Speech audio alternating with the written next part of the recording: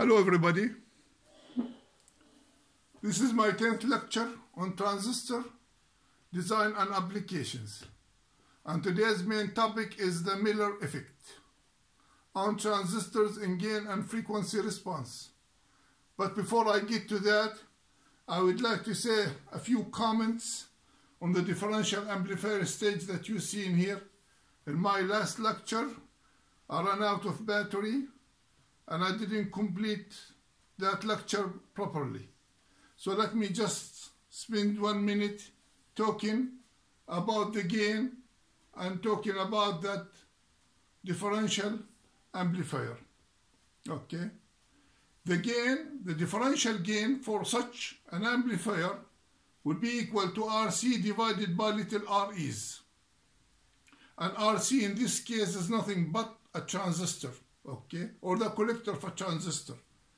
So the gain would be just the resistance looking inside the collector of that transistor Q4, which is very, very high, divided by the little REs that we have for Q1 and Q2.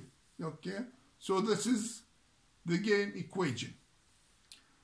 And that gain will almost be equal to around 5,000 volts, 5,000 with no load. Okay, so that means few millivolts in here will be enough to saturate the output stage. And actually, amplifiers like this is not usually used without a feedback. This is something that you see inside an integrated chips. Okay. You won't see something like this, where you have an active current mirror as a load, and where you have just a few millivolts to saturate the output transistors. That won't happen, okay? Okay, let's move now to our main topic. Our main topic, like I said, is the Miller effect on gain and frequency response for a transistor. In a transistor, this is the kind of caps that we see in here. You have that cap in here, the gain killer, the so-called CB, that cap between the collector and the base. And you have another cap in there called CBE, the cap between the base and the emitter. And you will always have a CL, a stray capacitance or whatever, associated with the load or with the output. You will always have some kind of cap going to the load. Okay. Now, this is the killer cap for the gain and for the frequency. And why is that? Because the effective value of this capacitor will be equal to that cap, which is built in, by the way. These caps are not put in the transistors. I mean, they are there. They are there. They're inherently there. You can't get rid of that. Okay? So you will always have some kind of capacitance inside the transistors. And when do you worry about these caps? It's when you operate at high frequency. You start looking at these things because they become very, very important. And like I said, this cap is the killer cap. Why? Because the effective value for that cap equally the value of that cap multiplied by the gain plus 1. That's why it's a killer. So its value will increase according to the gain. And why it's a killer cap? Because look at that. I mean, you have 180 degrees out of phase between the input signal and the output signal. And that input signal is amplified by the gain, so probably it's 100 or 50 times whatever the input signal is, okay? And that cap will couple that signal from the input, from the output to the input. I mean, you're having a positive input in here, an extremely negative input in there, okay? So that means this cap will act like a negative feedback. It will start pulling down the input. Okay, look at this. I mean, positive input in here and a negative input in here, and that will start pulling it down. What does that mean? That means the input impedance for that stage is going very low, because you're going to need more current and more voltage, okay, to rise that base signal again. And the opposite happens, of course. You have a negative few millivolts in here, or negative voltage at the input of the base. That means you're going to have a positive voltage at the collector. This is negative and that's positive, and therefore this cap will start pulling that base voltage up. Okay, that's why it's a killer cap for the gain. So as we see in here, and as the frequency increases, okay, your gain will be reduced. So your gain will start varying according to the frequency. As the frequency increases, your gain will be going down. That's the so-called the Miller effect. And the disaster of it is just because the gain is multiplied by the value of that cap. And we explained why that happens. You have another cap in here, which is between the base and the emitter. Okay, and that cap decreases the gain as the frequency goes up. Same thing as that one, but it's not that killer like that one up there. Okay, same thing, because it's connected between the base and the ground. And the higher the frequency you have, of course, the more you are shorting the base to the ground. So that's what the cap between the base and the emitter does. And you have that CL in there, that cap at the load, okay, that decreases the slew rate of the voltage, dVo over dt. So that means the slope, or dV by dt, will be much affected by the value of that CL. So it decreases the slow rate. And as the frequency increases, of course, start limiting maybe the amplitude of the output. So now we are talking about the caps that we have around the transistor, and it's operating at high frequency. Now, what kind of solution we have, especially for that Miller effect, or for that killer cap that we have between the collector and the base? And this is the solutions that we have for it. Going back exactly to the same differential amplifier, we find a use for it. But before we go into that, let me just talk a little bit more about the merits of this differential stage in here. Like we said, the merits of that stage in here is that you can have very high gain, and at the same time, your inputs, when properly selected with the circuit, associated circuit, it can swing all the way up and all the way down. And we add another merit to that now. An additional benefit for it is the one that we're going to get rid of that Miller effect in there. What do?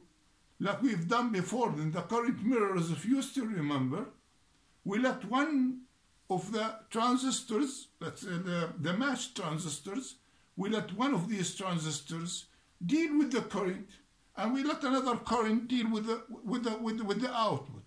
And this is almost the same idea. We separate the tasks. We let one transistor deal with the signal, okay, and we let another transistor deal with the load. And this is the idea that we have in here. And look at these, I mean, those are grounded. This is very important, okay. Now what happens in a case like this? Our input signal in here is fed into Q1, and the collector in here is fixed, connected to VCC, so there is no swing. There is no swing that we have seen up there. So that means the value of this cap will stay as it is. It won't be multiplied by the gain. So you have your cap in here, the same value, without being multiplied, because the collector is not moving, it's not going anywhere, while at the same time, you're amplifying that signal through Q1 and Q2. And if you still remember, again, like we said before, it's nothing but RL divided by little RE in here and a little RE in here. Okay? That's the differential gain in a case like this. So we'll let this handle the input signal, and we'll let this transistor handle the output. In a case like this, we got rid of the Miller effect. Okay, another solution too. And by the way, when you look at this, I mean, this is a common base amplifier. When you look at this transistor by itself, it's a common base amplifier. We look at the both of them, they are a differential amplifier. Why it's a common base amplifier? Because the base is grounded, okay, and the signal is fed through the emitter and the output from the collector. So this transistor Q2 operates like a common base amplifier. That's the idea. And the same thing, as a matter of fact, happens in here too. We're going to see that. Now, to get rid of the Miller effect also, we have the cascade configuration where we don't have any Miller effect anymore. What do we do about that? It's the same idea, to separate the tasks. One transistor will deal with the signal, and one transistor will deal with the load. We got our transistor in here fixed at plus 3 volts. And this is, by the way, acts like a common base emitter, a common base amplifier. And it deals with the load resistor. And we have Q1 in here, which deals with the input signal. And look at that, no Miller effect. Why? Because the collector is fixed. How it's fixed? You have your 3 volts in here, minus 0.6, you got 2.4 volts in here. 2.4 volts is fixed, and we have about 0.6 down there. So whatever signal is being amplified, your collector is not moving. So therefore, there is no multiplication. The gain is not multiplied by the value of that cap to kill that input signal and destroy what they call it, the input impedance, and at the same time to affect the performance of this transistor as frequency increases. Okay, so just separate the tasks. One transistor deals with the signal, the other one deals with the load. That's the solution for the Miller effect. Okay, and that brings us to something very interesting in here. I don't know, probably it's the right time even to talk about it. This is a very, very basic voltage regulator. Okay, I believe I've done that. I built this circuit and I used it in my first amplifier. That about maybe more than 4 years ago. Let me see. Yes. That was 79. So we are talking about 44 years ago. 44 years ago, I built this voltage regulator for my first 50 watts amplifier that I built at that time. Okay. And that was the voltage regulator for the preamplifier. So I didn't understand how it works, even though it looks very simple, but actually I didn't understand how it works. Because looking at this transistor exactly, this one in here, if you look at it as a current device, you'll never understand how this circuit works. If you look at it as a transconductance device, where you apply a voltage to get a current through the collector, that will let you understand what's happening in a case like this. What do we have in here? We have a reference voltage. First of all, this is a 10 volts regulated output. It's from 0 to 100 milliamps. And of course, you can increase it to 1 amp or whatever you want. Once you understand how it works, you just change a few components and that's all. I mean, the 3055 easily can go to 3 amps. Okay. So you can design it to give you 1 amp. What do we have in here? We have the reference, which is this VB and this Zener. That's called the reference voltage. We have the feedback network, which is R2 and R3. Each one is 1K, 1K. Okay. We have the pass transistor, the one which is responsible for supplying the current, which is the 2N3055. That's Q1. We have R1, which is another 1K. Okay, to supply the current for that pass transistor. And our unregulated voltage, which is between 12 and 25. And regardless to what it is, you can always rearrange your resistors to get what you want out of it. Okay. And So sure, it's regulated because it has a feedback mechanism that based on the reference voltage of VBE and VZ. And how do you go by designing something like that? You have to make sure that your resistor is enough to supply base current multiplied by beta or HFE for that transistor to supply whatever current you want in here at the minimum voltage. That's how you select your R1.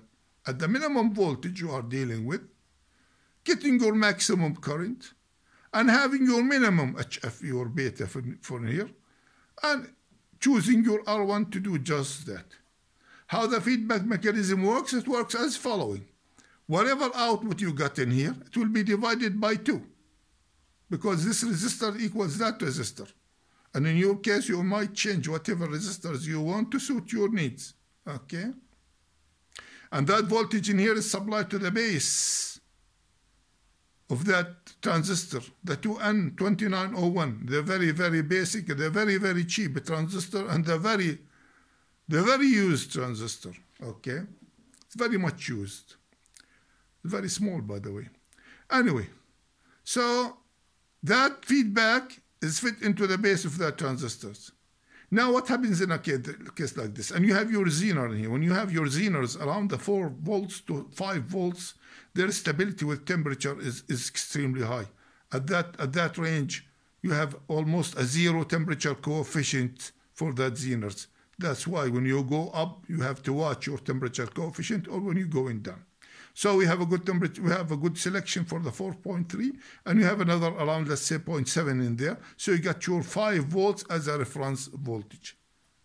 Now, how does the circuit work? Suppose you increased in here by a few millivolts, 10 millivolts, 15 millivolts, whatever.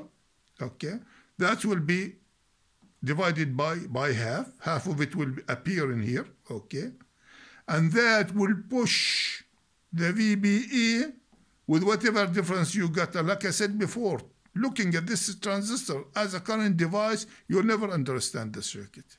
But look at it as a transconductance device, where an 18 millivolts applied between the base and the emitter will double that current. That tells you exactly what's happening.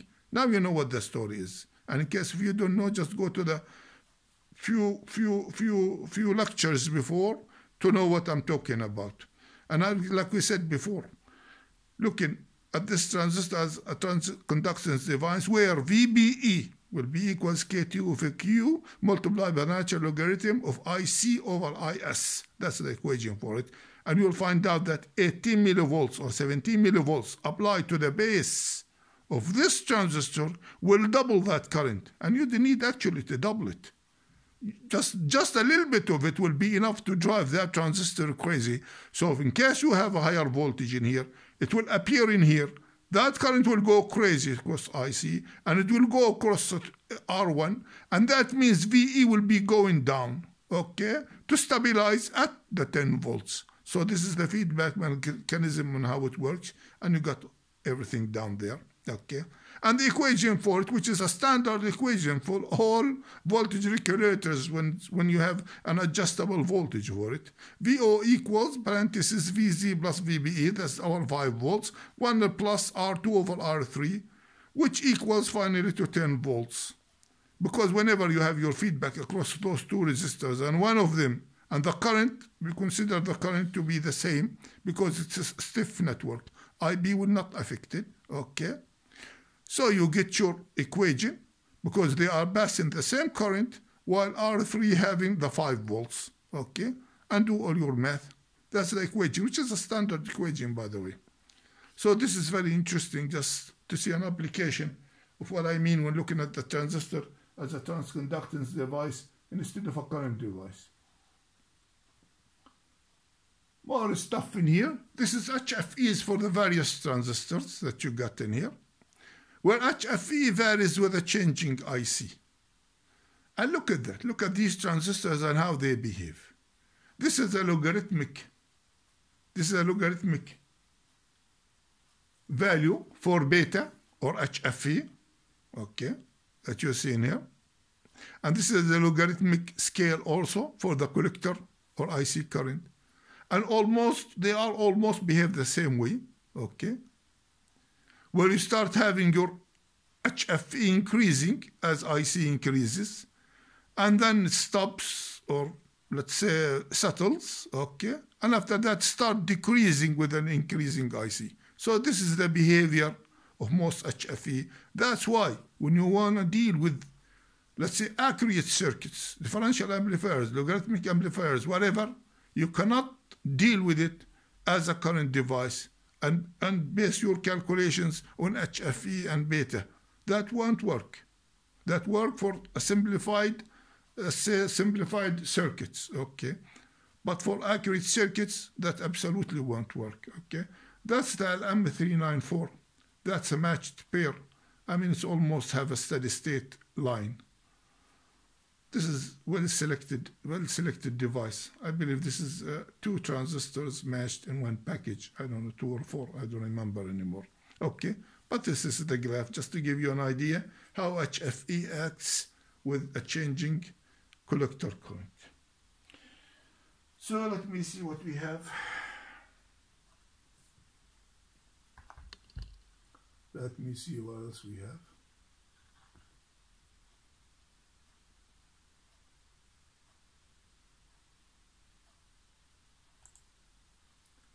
Oh yeah, more interesting stuff.